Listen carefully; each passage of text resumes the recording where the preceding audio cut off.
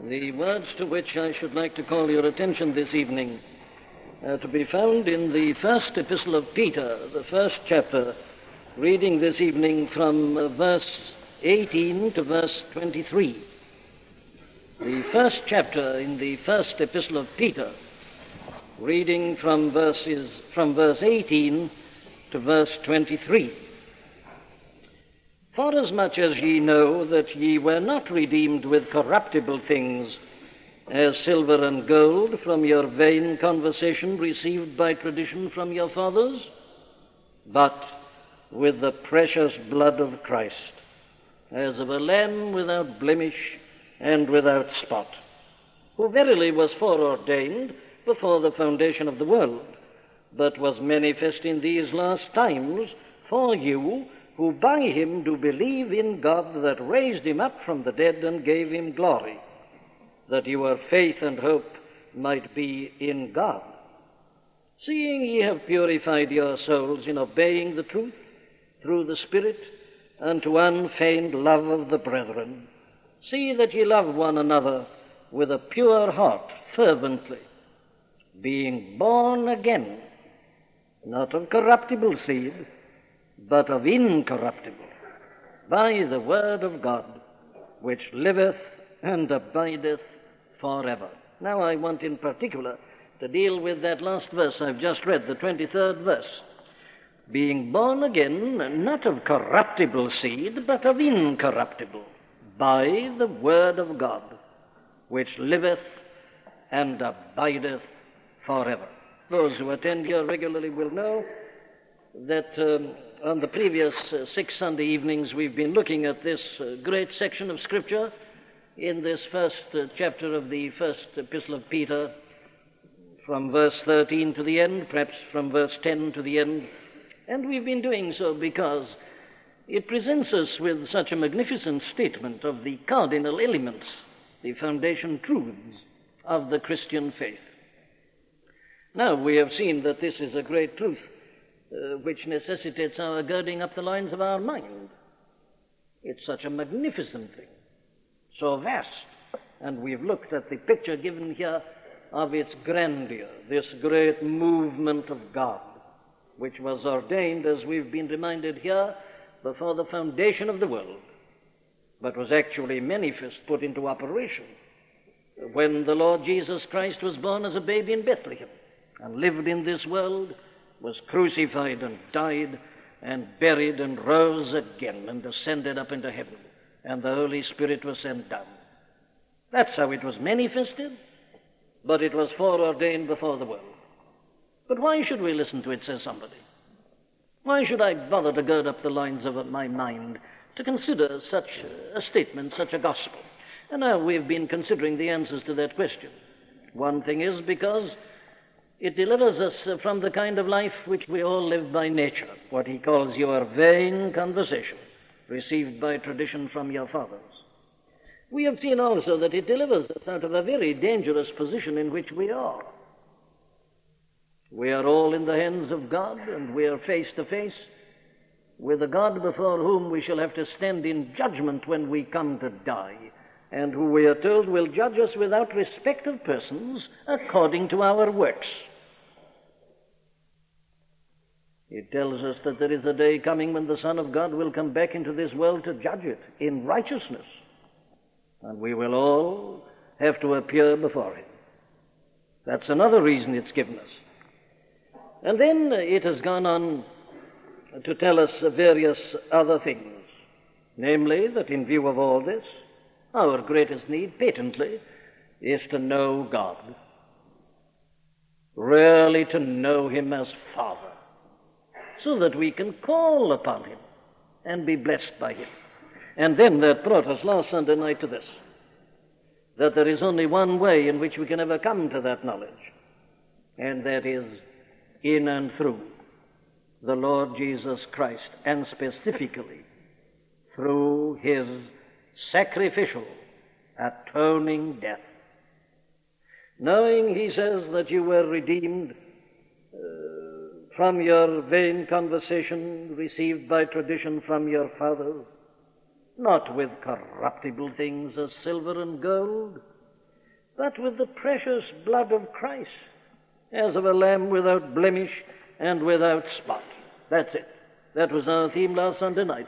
There is only one way whereby men can ever know God, and that is in and through Jesus Christ, by the blood of Christ.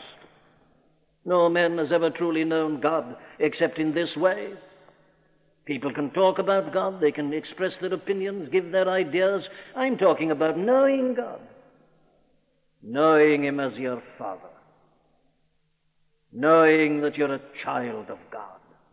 There's only one way in which that can happen, and that is the way that God Himself has provided.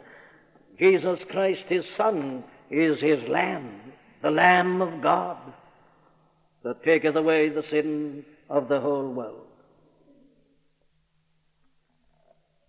He's a lamb without blemish and without spot, delivered up for us, that He might redeem us.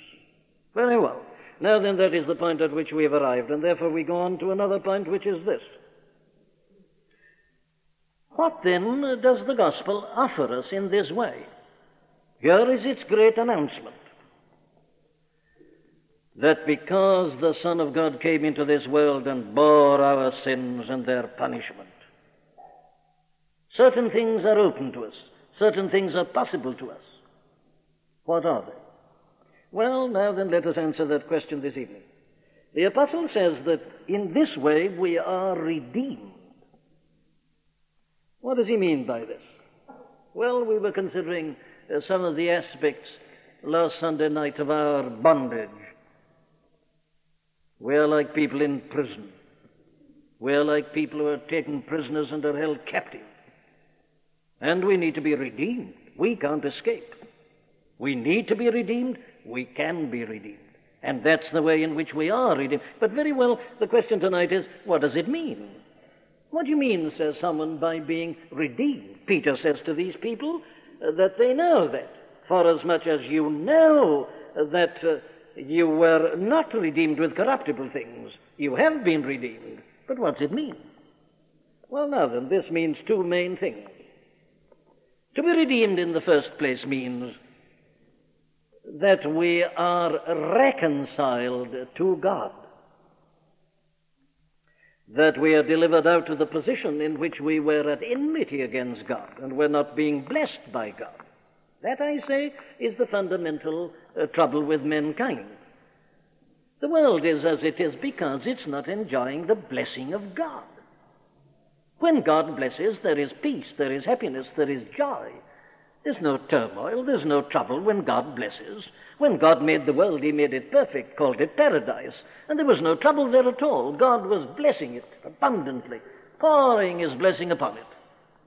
Ah, yes, but sin came in, man rebelled, and the whole position was changed immediately. Man was in trouble and in distress. Pain and sorrow came in. And men, you see, now had to go on living outside the smile of God and without the blessing of God.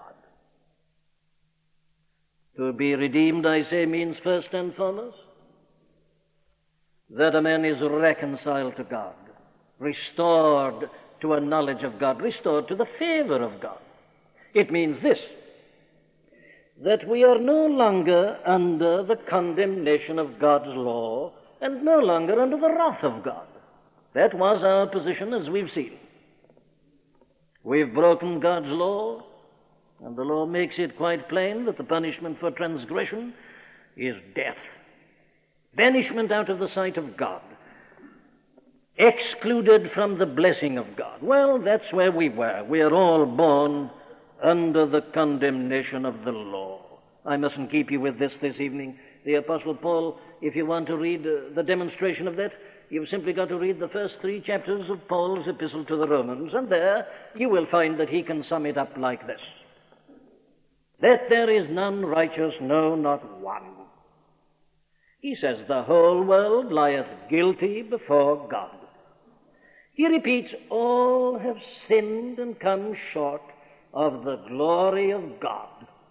Now that's the position of every one of us by nature. What does to be redeemed mean? Oh, that we are taken out of that position. The law condemns us, but there is a way which has been provided by the death of the Son of God, whereby we can be delivered from the condemnation of the law. And so God's wrath is no longer upon us. Oh, I know that I'm talking about things that sound strange to the modern ear and that the modern palate dislikes. People said, you talk about the wrath of God. I thought God was a God of love. Well, my dear friend, you may think that, and you may think many other things. I've thought them myself. But, our business is not to put up our thoughts for which there is no sanction at all, except that we say, and that other people like ourselves say the same thing. What God has said is that his wrath is upon all ungodliness and all unrighteousness of men that hold down the truth in unrighteousness. You may say you don't agree with that. All right. All I would remind you of is that you're disagreeing with God and that you're in the hands of God.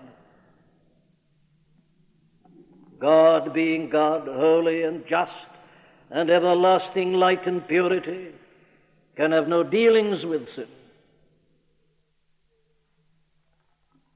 And all who have sinned are under the wrath of God and under the condemnation of his holy law. But thank God,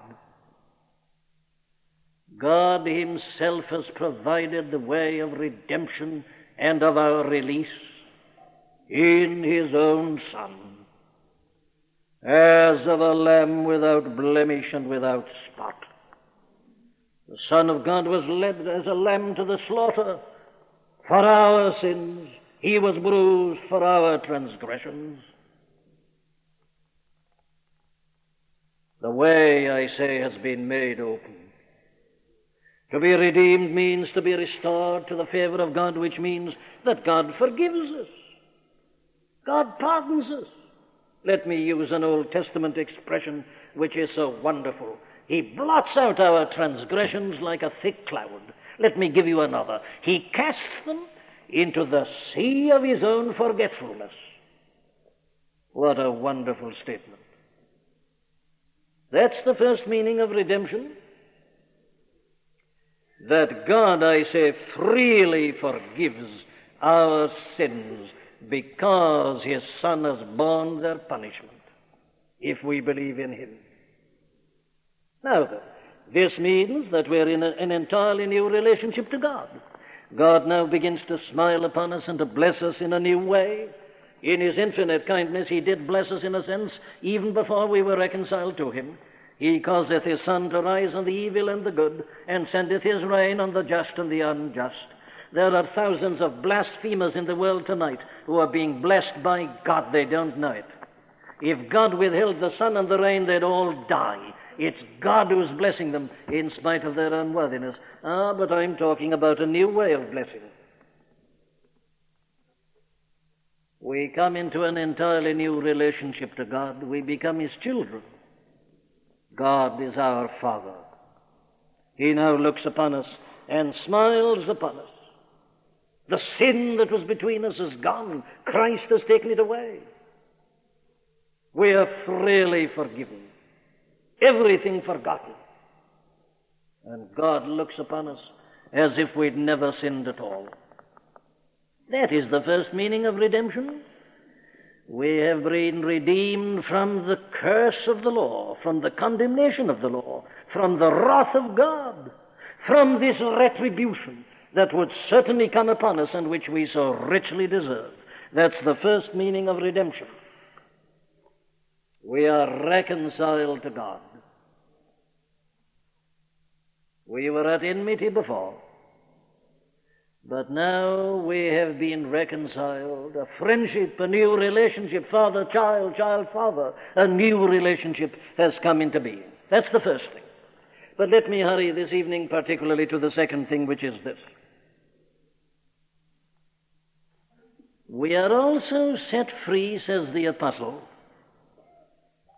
from the old kind of life which we formerly lived. Listen to him saying it.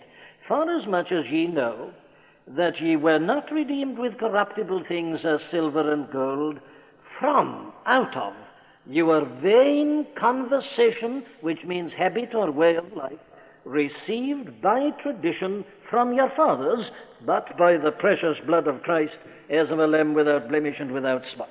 Now then, here is the second aspect of redemption. We are delivered, I say, from that old kind of life which we were living. Now, I needn't keep you about that because we spent an evening looking at that old evil life. Peter describes it like this. He says, not fashioning yourselves according to your former lusts in your ignorance. Vain conversation, useless, a bubble, mere appearance, nothing in it, useless, doesn't lead to anything. Now then, here we are told that there is the possibility of being redeemed out of the tyranny of that old life. And this is another wonderful thing which the gospel offers to us. We all, I take it, realize something of the tyranny of this old life. It's the way of the world. The way of the world and the flesh and the devil. It's the thing that holds us in bondage. We all know it. The thing that keeps on getting us down. We hate it at times and we don't want to do it, and yet we go back and do it. That's what he's talking about. Everybody born into the world conforms to the worldly way of living. Everybody. There's no exception. Oh, but you say, isn't there a difference between good and bad people? It's just a relative goodness, that's all. It's not a real difference. Merely a partial one, merely a relative difference. In the sight of God, there is no difference at all. You may say that there's a difference between being at sea level and being on the top of a little hill which is 100 feet above sea level. I quite agree, but you know, if you put those differences in the light of Mount Everest, well, I don't think you'd be troubled to talk about it at all, would you? Then if you could even add to that and multiply by infinity, you'd arrive at God. And that's the difference between the so-called good men and the so-called bad men. May I use an illustration which I sometimes use, which I think puts it very well? It isn't the symptoms of a disease that matter. What really matters is that a man is diseased. You can walk into a hospital ward and see a man in a raving delirium. You say the man's desperately ill. But there may be a man lying in the next bed to him who's absolutely quiet, doesn't move at all. What's the matter with him? Well, there may be some cancerous growth that is just eating out his vitals and killing him.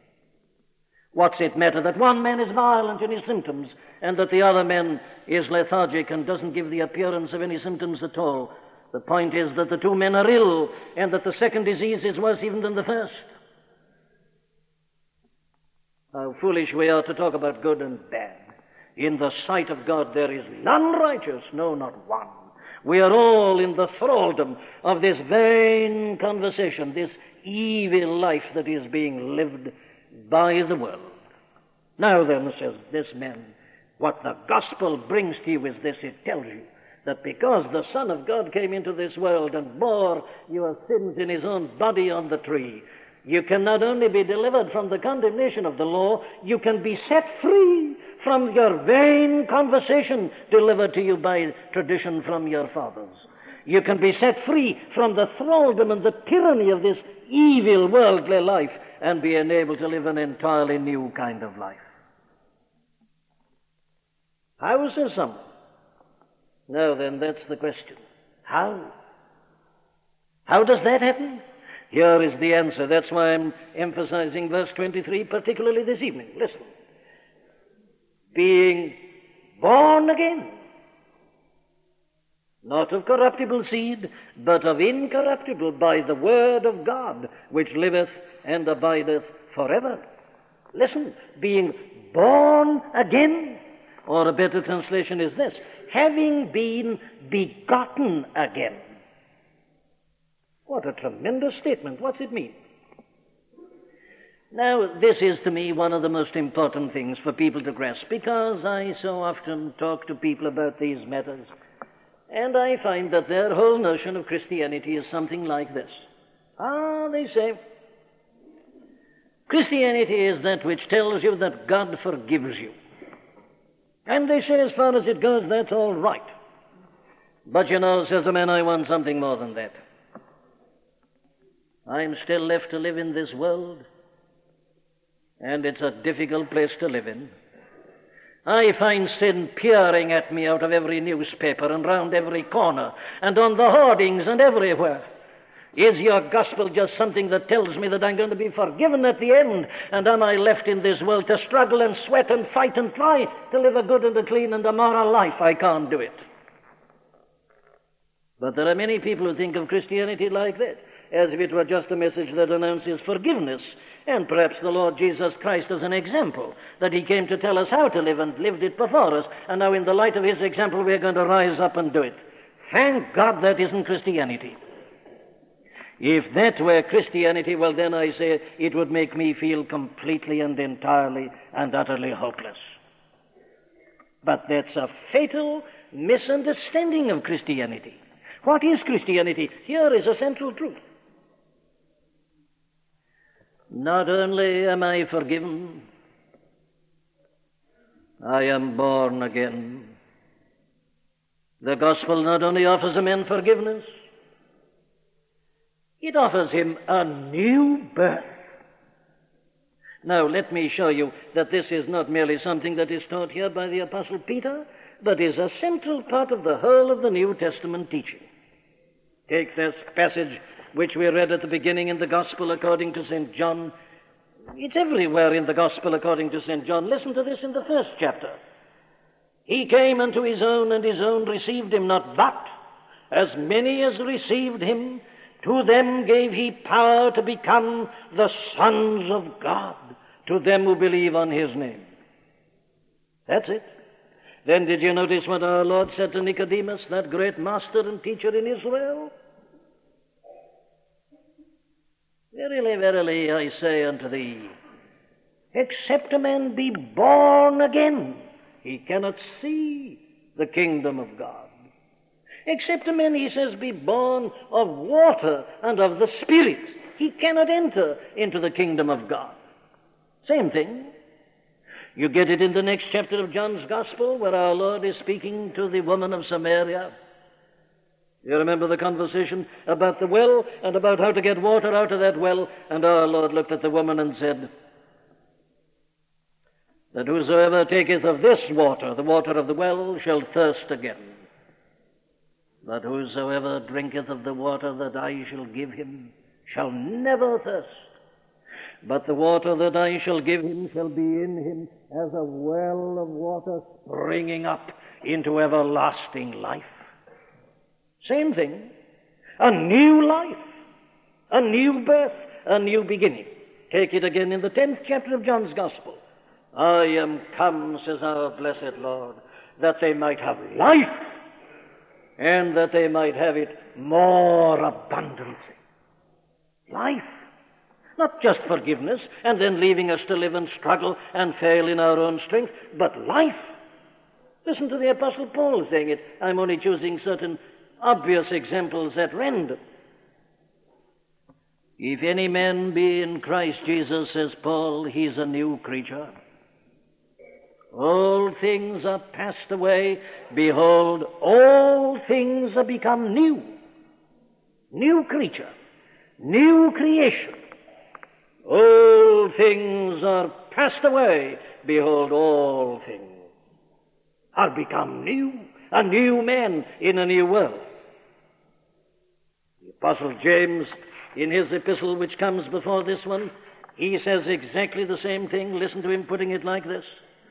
Of his own will begat he us with the word of truth, that we should be a kind of first fruits of his creatures.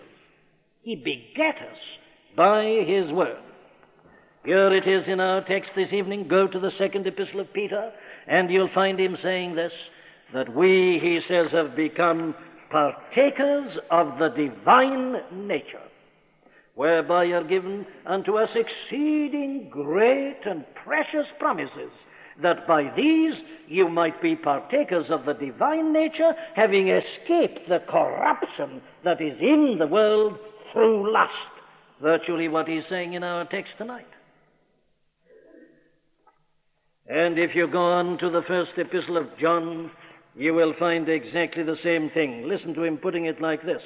Whosoever is born of God doth not commit sin, For his seed remaineth in him, and he cannot sin because he is born of God. Now then, there you see is abundant evidence to prove that this is a central New Testament teaching. What's it mean? Being born again. What does this mean? Well, we can safely say this about it, can't we? It is a definite event in one's life. Peter uses here the perfect tense. Having been born again, having been begotten again, he uses what is called the perfect tense. What is the perfect tense? Well, the perfect tense in Greek is this. It is the tense that is used when a writer wants to describe something that has happened once and its effects are continuing. It happened and it's continuing in its effects and consequences. That is the meaning of the perfect tense. That's the very tense that the apostle used here. So I deduce from that to be born again means that an event takes place in one's life. And Peter, of course, is saying to these people, he's reminding them of the fact that that event had taken place in their lives and in their experience. Now, says Peter, I'm writing to you like this and exhorting you to love the brethren because you have been born again. There was a time when you were in the world and living that vain conversation. You're no longer doing that. Why? Well, you've been born again. An event has taken place. Something's happened. Now, this is Christianity, you see. Christianity, you know, is not just reading the Christian ethic and then deciding that you're going to try and put it into practice and you keep on and hoping that someday you'll become a Christian as you go to church and live a good life and sing hymns. That's not Christianity. What is it then? Well, what makes a man a Christian? I'll tell you. What makes a man a Christian is this, that something happens to him. An event takes place in his life. He's no longer what he was. It took place, its effects continue. Having been born again. Let's be clear about a point that often trips people. This does not mean, you know, that of necessity you can put your finger on a particular moment or a particular text. I'm not saying that. I'm not considering or discussing with you because the Bible doesn't exactly as to how a man is born again. There are many variations there. The Bible is using, you see, a human illustration and analogy. To become a Christian is like being born, like a babe being born. Well, now, what matters, you know, is not exactly how the babe was born. What matters is that the babe has been born. Sometimes the labor may be a very long and prolonged and painful one. Sometimes it happens suddenly. You read in the papers, don't you? A baby born in an aeroplane, a baby born on the way to the hospital. Then you hear of other cases where there's been labor for days. What's it matter? What matters is that a baby's been born, a child is born. Whether it took a long time or a little time, it doesn't matter. What the Bible's interested in is not the mode or method, not the particular technique, but that life has come. That there is new life, born again. It is an event. Doesn't matter how exactly it took place, but it must have taken place. There has been a birth. That's the first deduction which we make, but let me go on to a second. This event which has taken place in this life is a very profound one. It has led to a complete change. You see, it is so profound and such a complete change that our Lord himself and the apostles and all the writers feel that there is nothing adequate as an analogy to describe it save that of a birth or a creation. It isn't an improvement. It isn't that you lop off a few sins there and take on a few good works here, or that you put a little varnish on the paint that was already in existence and make it look a little brighter, or wash it down and it looks a little brighter for a while. That's not Christianity. Christianity is this vital, transforming, renewal, regeneration. That's the term. A new creature, a new creation, a new birth. It's a complete change. That's what Peter's saying to these people. There you were living that old life, vain conversation, received by tradition from your fathers, but you're no longer doing that. You've been born again. You're in a new position. You're new people. My dear friends, this is Christianity. I'm not here, to defend a formal Christianity which isn't true. I'm not interested in it. There are far too many people like that in the churches, and they're keeping many others out. Because those who are out say, if that's Christianity, I'm not interested. I have a great sympathy with many of them. This is Christianity. New birth, regeneration, new creation. Well, how does it happen? Well, fortunately, we are told. It obviously isn't something that we do. Nobody gives birth to himself because nobody can. And you see how careful these writers are. What a proof of divine inspiration. Peter not only uses the perfect tense, he uses the passive voice. He says, having been begotten again. It's something that happens to us. We don't do it. Can the Ethiopian change his skin or the leopard his spots? Can a man suddenly say, now I'm going to decide to be a new man? Well, I know we in our folly, we do say things like that, all of us. People will be doing it when the new year comes along. New Year's resolutions, I'm going to be a new man. I'm going to turn over a new leaf. I'm going to start with a clean page. How long does it last, you think? No, there's no newness there. What has been will be. Vanity of vanities, all is vanity. There is nothing new under the sun. What has been will be. And a man can do his utmost to give himself a new beginning. He can't do it. The very term rebirth, being born again, ought to be enough in and of itself. But here it is in the passive tense. Having been begotten again. It's happened to us. Who does it? Who is the agent? There's only one answer. It is God. It's a new creation. And nobody can create but God. For creation means to bring something out of nothing. Men can't do that.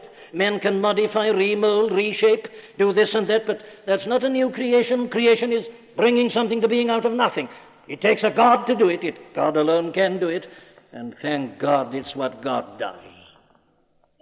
This is the peculiar work and operation of the Holy Spirit. Did you notice how our Lord put it there to Nicodemus?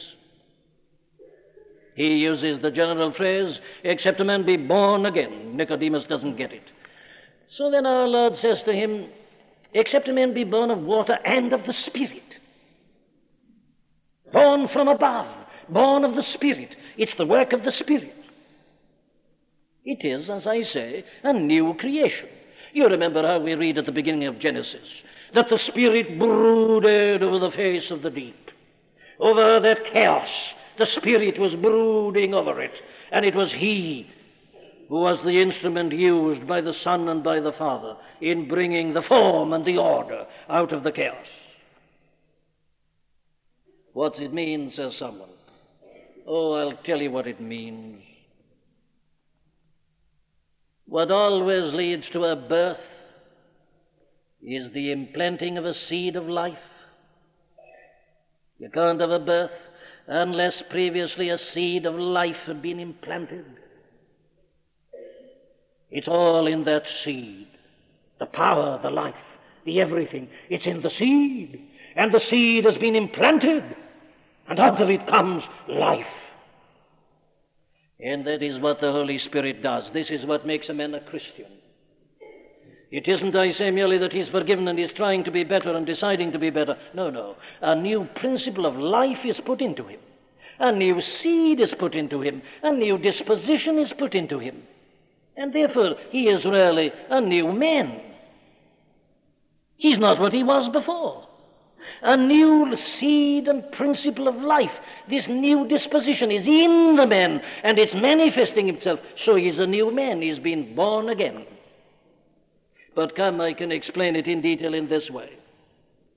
If that is what happens to us as we are made Christians by God the Holy Spirit, what is the nature of the change in us? Well, listen to what Peter says.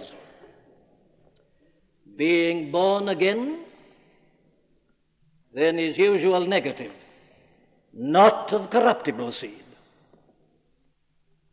You remember he said the same thing about our redemption. He says, for as much as you know that you were not redeemed with corruptible things, as silver and gold. No. You know, nothing in the Christian life is corruptible. We couldn't be redeemed, we couldn't be forgiven by anything corruptible. It had to be the precious blood of Christ, as of a lamb without blemish and without spot. And likewise, I can't be delivered out of my vain conversation by anything corruptible. I must have an incorruptible seed. What he's saying, you see, in other words, is this, that the change that takes place in a man is so great and is so absolutely new that the man is now entirely different. What were we by nature? Well, what we all are by nature, of course, is we are children of a corruptible seed. Every one of us. Do you remember how we are given this truth at the beginning of John's Gospel? Let me quote again John 12 and 13 in the first chapter. He came unto his own, and his own received him not, but to as many as received him gave he authority or power to become sons of God. Listen, which were born not of blood, nor of the will of the flesh, nor of the will of men, but of God. Here is the new man. Here is the man who's born again. Here is the Christian. What is he born of? Not of blood. It isn't by natural generation, nor of the will of the flesh. It's not the result of lust. Lust gives birth to many children in this world, doesn't it? Blood gives, this natural human relationship does.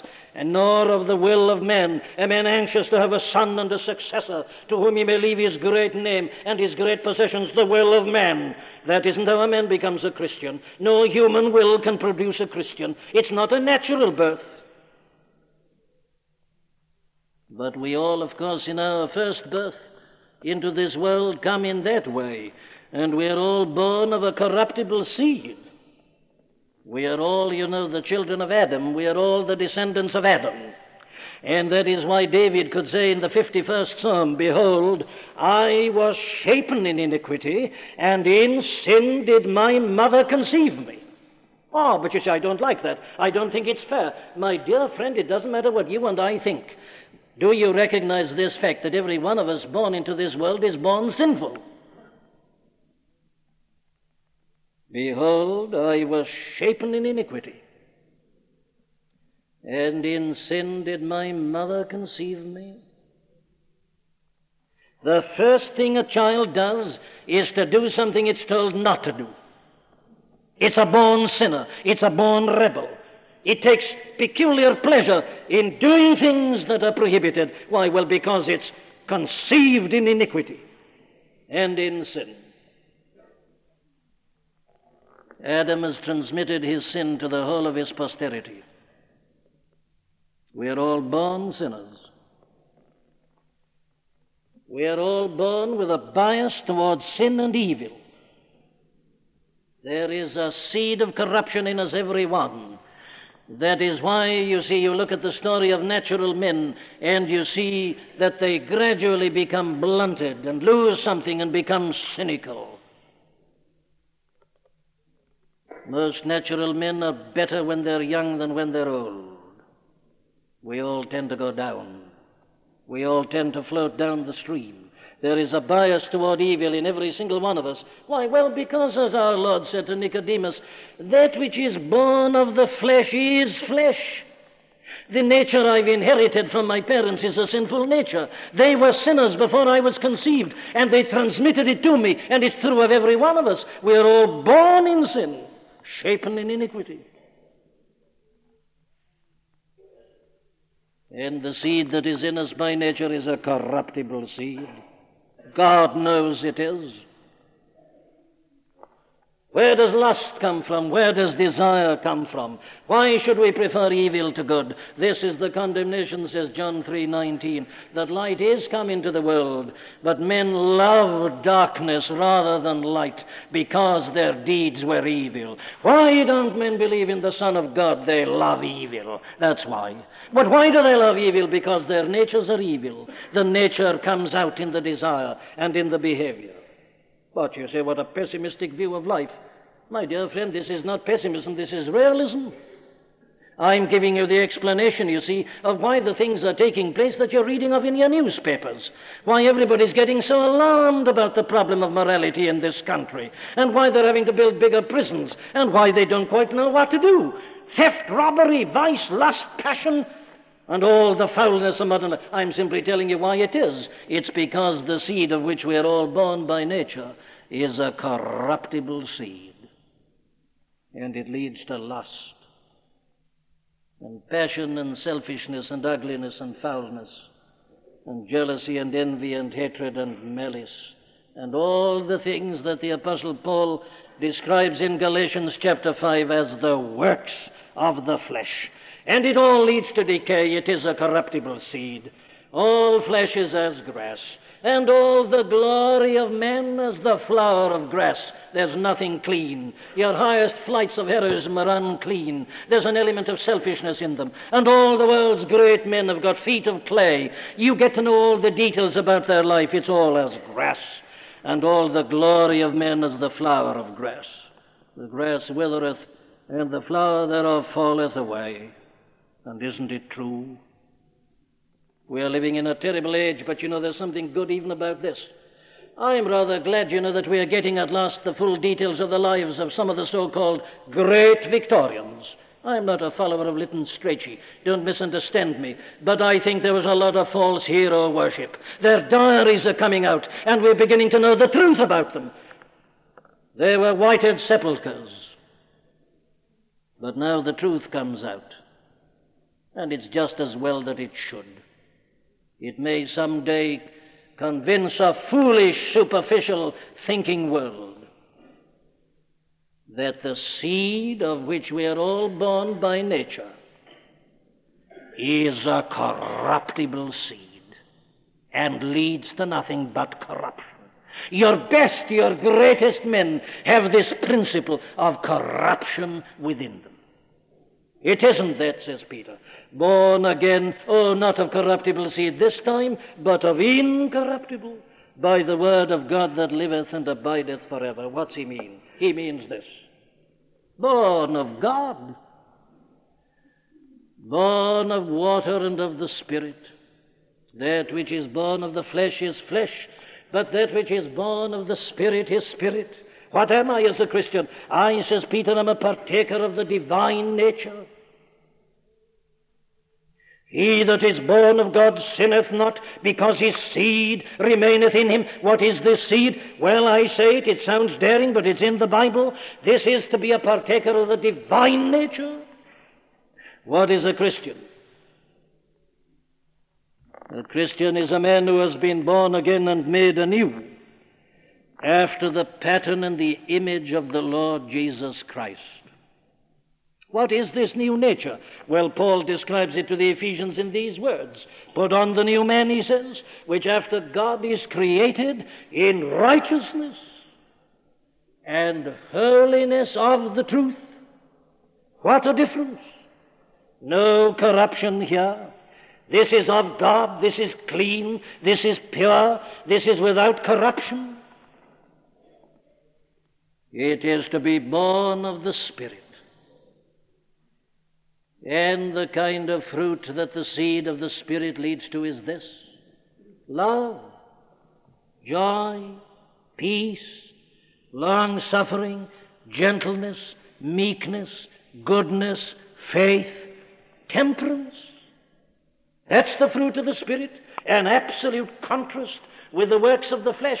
What are they? Adultery, fornication, drunkenness, murders, lasciviousness, envy, jealousy. There are the works of the flesh, corruptible.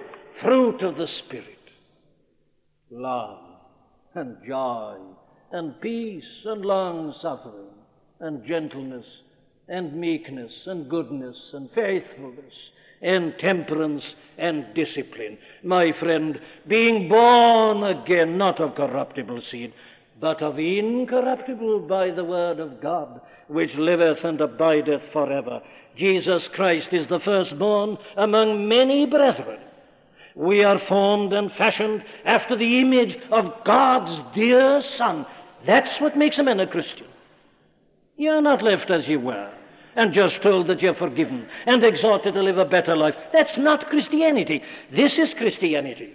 That God the Creator takes hold of you, smashes you, then makes you anew, puts a new principle of life into you, puts something of the divine nature into you, gives something to you of Christ's being, makes a new man of you. You're born again, a new creature and a new creation in a new world. And what does that lead to? Well, obviously, you've got a new outlook.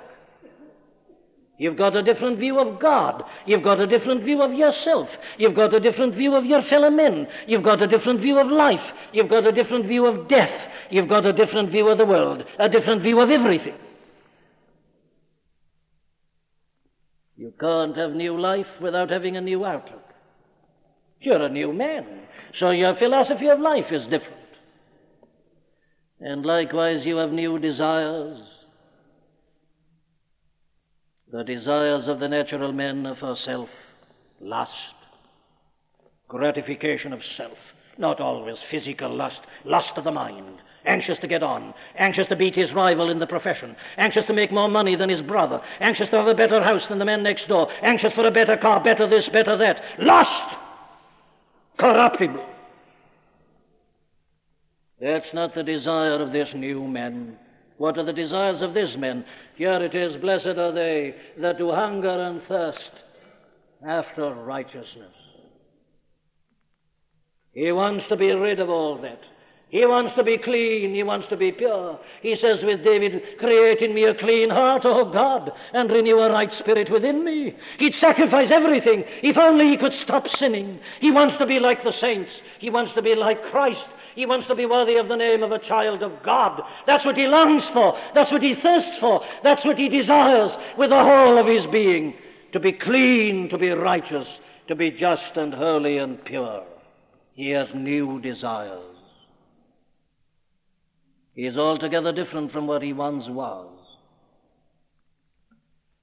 And thank God he's got new power also. He had no power before. He was the slave of sin, the slave of the world, the slave of the devil, the slave of his baser self. But he's got new power. He's got a new ability. He's not alone. There is new life in him. Christ is in him. The Spirit is in him, so that he can stand and resist the devil, and the devil flees from him. Not always, but he can do it. He could never do it before. When he relies on this power, he's never defeated. He prays and says, I need thee every hour. Stay thou nearby. Why? Well, temptations lose their power when thou art nigh. I fear no foe, with thee at hand to bless. He's not alone. He's got a new power. He's a new man, you see. New in mind, new in emotions, new in will, new in strength, new in power. He's a saint. He's a separated man. He's no longer what he was. That's it. Having been born, having been begotten again. Did you realize that that was Christianity? Is there somebody, I wonder, in this congregation saying that's a fairy tale? Things like that don't happen in this world. A man has to get on by the sweat of his brow and by his own effort. Is there somebody saying with Nicodemus, how can these things be? Is there somebody saying, yes, that's very wonderful, you know, but it's too good to be true? Can such a thing happen? And I answer you in the words of our Lord himself. Marvel not that I said unto thee, ye must be born again. Don't marvel at it. The wind bloweth where it listeth. Thou hearest the sound thereof, but canst not tell whence it cometh, nor whither it goeth. So, like that, is every one that is born of the Spirit. You can't understand it. Of course you can't. Who does? I don't. I don't understand it. I'm not here to say that I understand it. I'm here to say it's a fact. I don't understand the operations of God. They're not only mysterious, they're marvelous, they're miraculous, they're supernatural, they are divine. I don't understand the incarnation. I don't understand the person of Christ with two natures in the one person. I don't understand it. I say with Paul, great is the mystery of godliness. I'm not here to understand it. I'm here to say it happens. Thank God we are not saved by our understandings. If so, nobody'd be saved. If so, some would have a great advantage over others, and nobody'd ever be saved who was ignorant and illiterate, and there'd be no hope in sending foreign missionaries out to places where people are illiterate. But thank God that's not Christianity. People think it is, but it isn't. You don't make yourself a Christian by understanding and applying. God makes you a Christian by putting new life into you. It's a rebirth. It's the implantation of the seed of the life of God in the souls of men. It's His action. Don't try to understand it. Marvel not. You can't understand the wind. You see its effects, but you don't understand how it happens. You don't see where it comes from. You don't see where it's going. You don't see the wind at all. But does that mean that you're fool enough to decide that the wind hasn't blown something off the tree or blown down a tree? Are you foolish enough to say, well, now, I don't believe that tree's fallen because I haven't seen the wind? Fool! Are you trying to understand the mystery of godliness, the miraculous, the divine, and the supernatural? This I say, I preach unto you. Marvel not that I say unto thee, ye must be born again. It's God's action. The action of the Almighty Creator, putting into you something that wasn't there before, giving you new life, making you a new man, a new woman, so much so that you feel, was I ever like that? Was the world ever wonderful to me? I can't see it now. I hate it. It's such a change that you can scarcely believe it's possible. God, because His Son came into the world and died on Calvary's cross, is not only offering to pardon your sins freely this minute, but is offering to give you this new life, this new birth, this regeneration, to create you anew and to make of you a new being in Christ Jesus.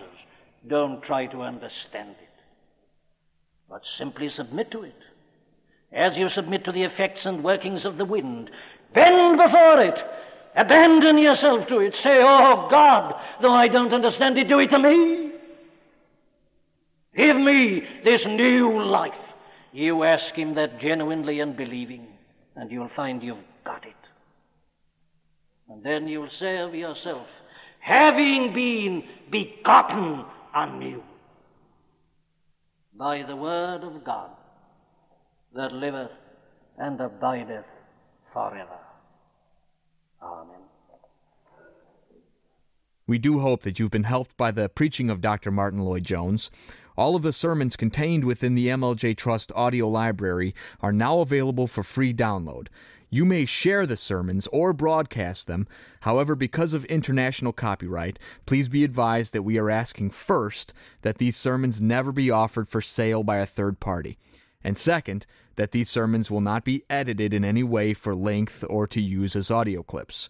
You can find our contact information on our website at mljtrust.org. That's mljtrust.org.